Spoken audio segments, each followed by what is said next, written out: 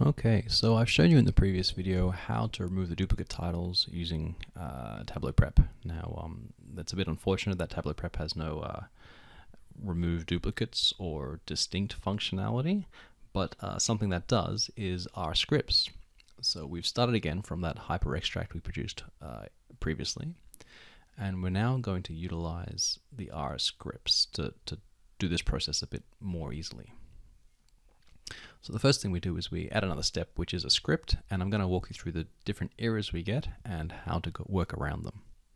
So add a script, fantastic. So that little error thing pops up there and we hover over it and it tells us what's the problem.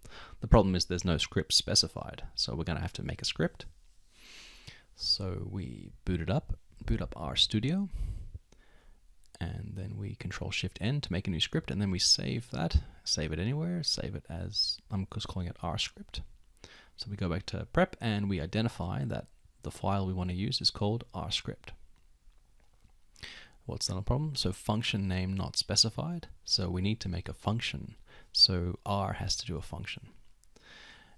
Now there's quite a bit of a, if you know R, why are you using Tableau Prep?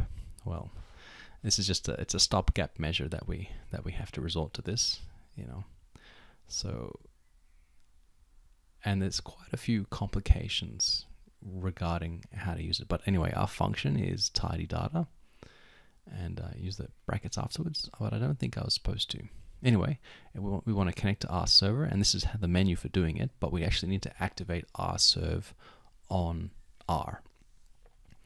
So we specify the port just to make it easy to remember, 1234, and there we go. So R is now serving Tableau Prep, and we call localhost as the server, and port once again, and sign in.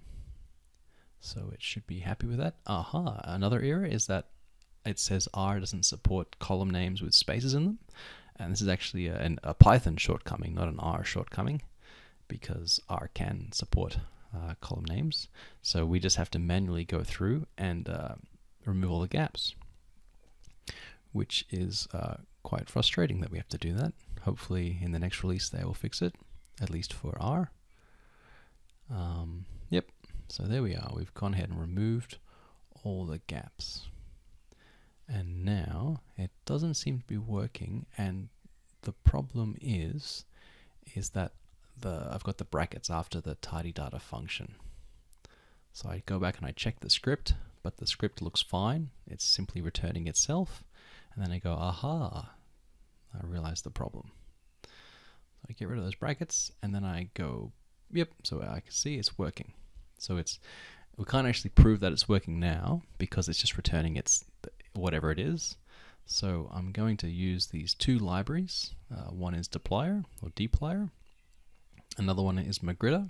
These are very common tidyverse packages, and I'm just doing those separate libraries because I don't want to load the whole tidyverse, because we don't need ggplot, for example, which might take a little while to load. But here I'm just doing a simple test to make sure that Tableau Prep is connecting to R. So I'm replacing all the values in the category column with the text yes, and it's worked. Okay, and so when you do any operations, you can't actually change the type. Or you can. So there is more to this in how to do more complicated operations, but generally it's it only wants to return back the same columns that it gets given. So in this case here, I'm just restricting it down to the columns that we're interested in, which like before are the date, the ISBN, the title. And if you do want to change the structure, there's a bit of you've got to provide an additional function which tells Tableau Prep what to expect, and I might cover that in another video. But here, what we're doing is we're simply arranging the data by week. So we can see it's starting now at the earliest date, which is the 3rd of January, the 10th of January. So that is certainly working the way. And now we want to arrange it descending. So we want the latest date. So we just add that descending. And the next step is to distinct. So we only want to keep the latest instance of the title by unique ISBN. So that's what that function there does. And notice here we're going from 1,000 rows to much less rows, 231. So there we've produced the latest title name for each ISBN. And then we just go ahead and connect it just like before. But as you can see, this is a lot easier.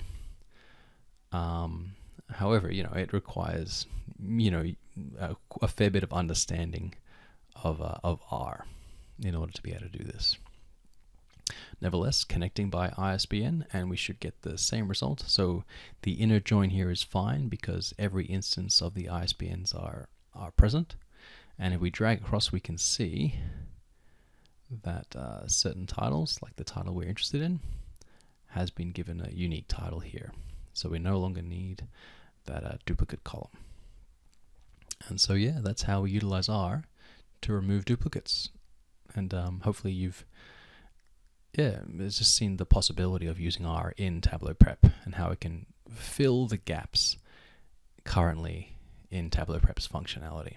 I'm sure in future releases these gaps will be filled. Okay. Yeah, that is it. It runs fine. And now we're ready to do some visualization.